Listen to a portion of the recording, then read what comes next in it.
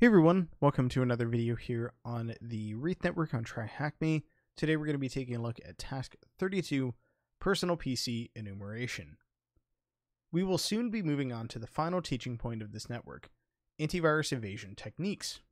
Before we can do that, however, we first need to scope out the final target. We know from the briefing that this target is likely to be the other Windows machine on the network. By process of elimination, we can tell that this is Thomas's PC, which he told us has antivirus software installed. If we're very lucky, it will be out of date though. As always, we need to enumerate the target before we can do anything else. But how can we do this from a compromised Windows host? As mentioned way back in the pivoting enumeration task, Nmap won't work on Windows unless it's been properly installed on the target. Scanning through one proxy is bad, but at this point we'd be scanning through two proxies, which would be unbearable. We could write a tool to do it for us, but let's leave that for the time being. There will be more than enough coding in the upcoming section as is. Instead, let's look closer to home and ask one burning question. How do Empire modules work? For the most part, Empire modules are quite literally just scripts, usually in PowerShell, that are executed by the framework through an active agent. In other words, these are just PowerShell scripts, and we have a PowerShell access to the target. For the sake of learning, let's upload the Empire port scanning script and execute it manually on the target. In our current situation, on an isolated target communicating through a jump server, under normal circumstances, uploading tools manually would usually be something of a chore. Think relays and web servers. Fortunately, EvilWinRM gives us several easy options for transferring and including tools. First up, we have the upload and download option. The first option available to us is the inbuilt upload/download feature built into the tool. From within EvilWinRM, we can use upload and then local file path and remote file path to upload files to the target. Conversely, we can use download, remote file path, local file path, so again opposite of the upload, to download files back from the target.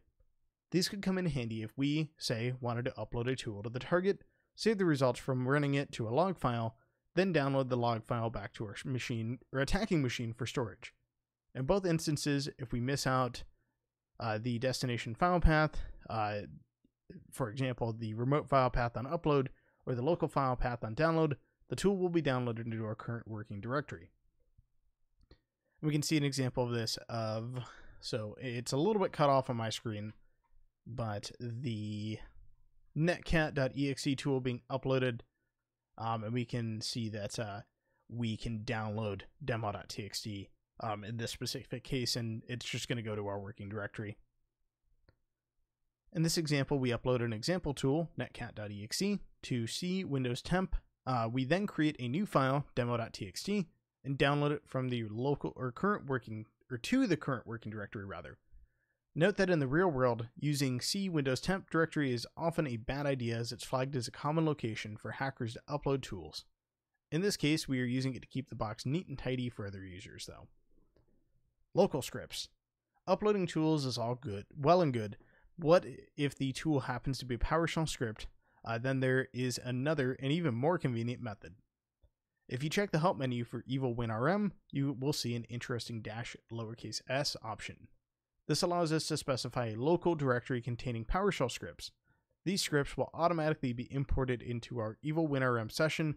For example, if we happen to have our scripts located at opt scripts, we could include them in the connection with EvilWinRM-u username-p for the password, -i for the IP, and then -s opt scripts.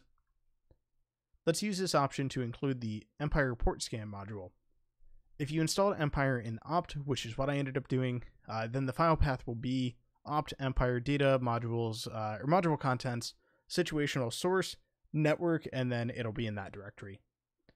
If you installed it elsewhere, then the file path will obviously be slightly different. However, the module itself will still be in the same place relative to the Empire directory. So within that subfolder. A copy of this tool is also included in a zip file attached to task 1, or you can just download it directly here if you can't find it locally. Regardless, we can now sign in as an administrator using the password hash discovered previously, including the Empire network scanning scripts. So in this case, let me go ahead and we will go to, I think I have this open. There we go.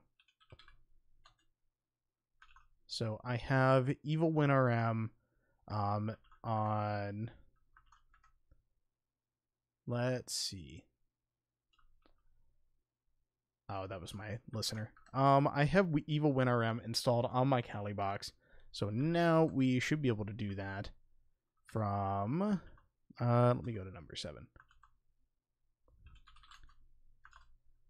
We should be able to go to our main Wreath directory, and we can run Evil WinRM and then -u administrator and then -H for the password hash. I'm going to grab that from, let's see. I think I have that on a previous task. Let me go ahead. I will pause this for just a moment. I'm going to go grab that. There we go. We're back. I grabbed this from task 21. It's one of the answers in there. So -I, and then we need the IP that we're connecting to. It's 10.272.150, I believe. And then we need -S and the Empire directory, which is going to be this one. So we can just copy and paste that. And let's try running that.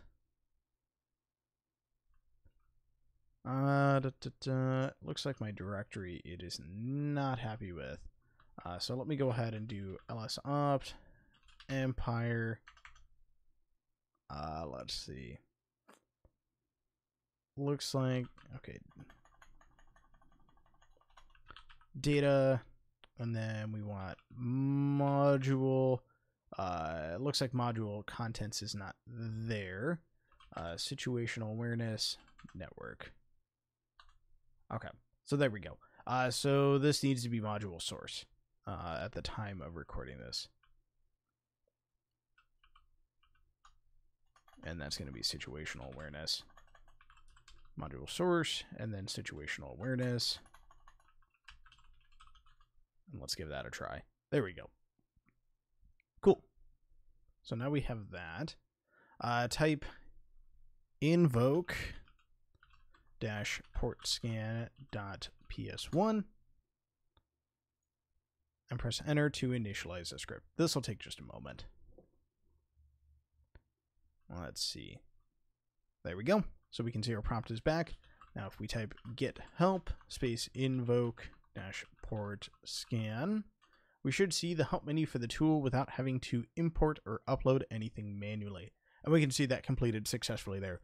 Very, very helpful. This is actually one of my favorite features of Evil WinRM. The Empire Port Scan module is designed to be similar to Nmap in terms of syntax. You are encouraged to read through the full help menu for the tool. However, we will only need 2 switches, -hosts and -top ports. We could use the -ports switch and just scan a range of ports, but for the sake of speed, we can use the top ports switch to scan a user-specified number of the most commonly open ports. For example, top ports 50 would scan the 50 most commonly used ports. The full command would then look like this, using the top 50 ports and our example of 172.16.0.10. So it looks like we're going to be scanning the top 50 ports of the last IP address you found in task 17. That is going to be 100. We can go ahead and do that with invoke -portscan-hosts, and that'll be 10.272.100, and then top ports 50. So we'll go ahead and let that run, and when we are back, we'll go ahead and take a look through those results.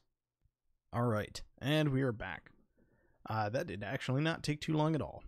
So it looks like we have 2 open ports. We have port 80 and then 3389. Port 80 is an interesting one for a personal workstation. 89 is fairly standard since that's RDP, but we can go ahead and submit that as our answer, and there we go. Otherwise, that's going to do it for this video. I will see you guys next time when we cover task 33, but until then, happy hacking!